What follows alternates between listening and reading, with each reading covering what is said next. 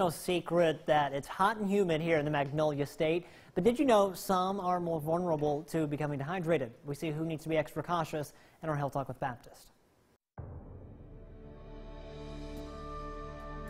Who is at risk for dehydration and how is it treated? Infants and children are especially vulnerable because of their small body weight and high turnover of water and electrolytes. They are also the group most likely to experience diarrhea.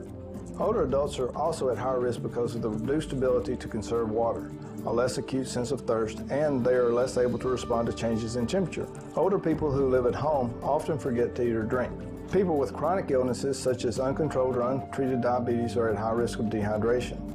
But other illnesses can also put a person at risk, such as kidney disease, alcoholism, and adrenal gland disorders. Even having a cold or sore throat makes you more susceptible to dehydration. People working or exercising outside in hot, humid weather run a higher risk of dehydration and heat illness. When the air is humid, sweat can evaporate and cool the body as quickly as it normally does, which can lead to an increased body temperature and the need for more fluids. Treatment for infants and children include rehydration solutions such as Pedialyte. In adults, most adults with mild to moderate dehydration can improve their condition by drinking more water. There is not a need for salt tablets, which may be dangerous. For exercise-related dehydration, cool water is your best bet.